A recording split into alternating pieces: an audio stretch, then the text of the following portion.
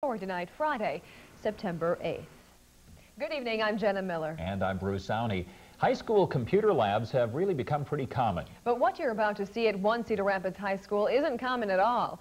Imagine students right out of high school earning $40,000 or $50,000 a year. It's no exaggeration. TV 9's James Clark shows us how. Coded it. Here's how I made it right here. When we met programming student Chris Day at Prairie High School, he didn't have proper access to the computer network. I'm going to check, see if he's in here. So computer networking student Mike Robertson looks for the problem. 1 second. And after a little help from the teacher, Mike learns the problem and fixes it.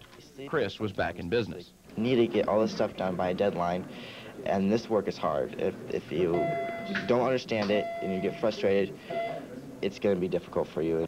Chris isn't just learning some computer code he can recite on a test.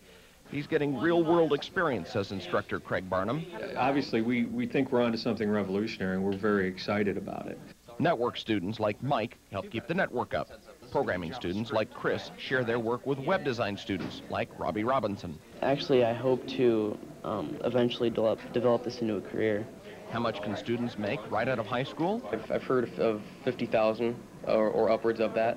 A local computer firm says yes, if these students earn Novell, Microsoft, or Cisco certification, they can make that much money right out of high school. Those certifications aren't far off. Prairie High School will soon have an information technology academy. And if you think the kids are impressive with their computer knowledge now, just wait till they get the academy actually built. School officials say the academy will cost only $500,000 more than they were going to spend anyway for school expansion. James Clark, KCRG TV 9 News. Nightcast.